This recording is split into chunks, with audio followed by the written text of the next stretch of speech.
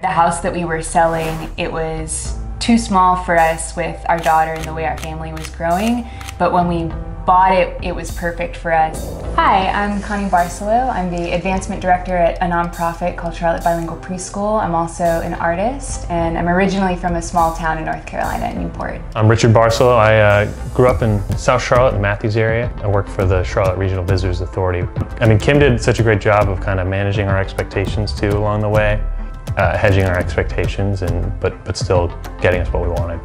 Kim was really our advocate throughout both the selling and buying phase. And she managed our expectations, but every step of the way she was always like, we're gonna get what you need. You have the power. We're gonna make it happen. Kim somehow managed to make us feel like we had all the leverage in both transactions.